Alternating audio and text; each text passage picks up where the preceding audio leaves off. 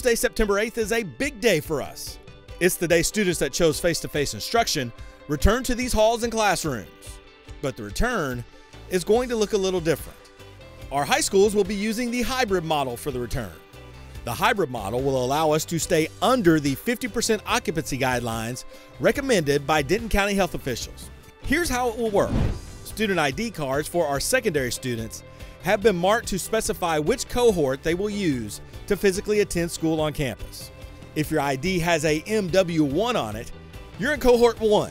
That means you will come to school in person on Mondays, Wednesdays, and every other Friday. NW1 students will learn remotely on Tuesdays and Thursdays. If your ID has a TR2 on it, you are in cohort 2. That means you will attend school in person on Tuesdays, Thursdays, and every other Friday. TR2 students will learn remotely on Mondays and Wednesdays. High school students will remain on a block schedule with alternating AB days. They will attend all 8 classes on their alternating Friday. Those Friday classes will have an abbreviated schedule.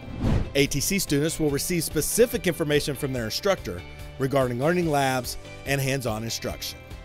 One more note, face-to-face and connected learning students that are enrolled in extracurricular classes will attend those classes during their designated class period. Please contact your campus directly if you need more information or have specific questions about our new hybrid model. Families that selected the connected learning option will continue to learn remotely and follow the schedule of their designated cohort.